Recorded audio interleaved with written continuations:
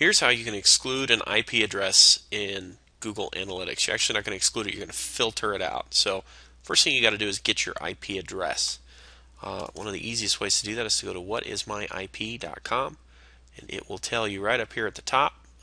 These numbers can vary, but there's 4 sets of numbers up to 3 numbers each. So there could be as few as, what is this, 8, 10, and as many as 12.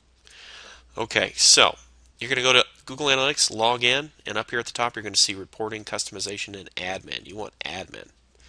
Now, the way you filter out an IP address is on the view, not on the property. So you can have multiple views for a property, which means you could filter all sorts of things in one of your views and then create a new view where you don't filter anything.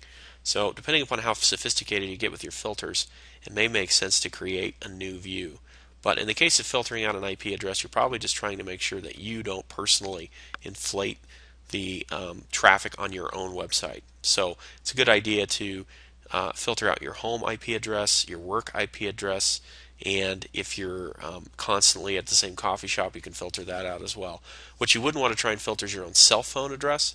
Cell phone IP addresses typically go through the same set of servers, so filtering those out will be filtering out hundreds of people or thousands of people. Anyway, go ahead and click on Filters and click on New Filter, and then the the default setting, Create New Filter. I would definitely put whose address this is. This is my home IP address, and it's a filter, so I'm just going to call this new filter my home IP filter. And it's a predefined filter that you're looking for.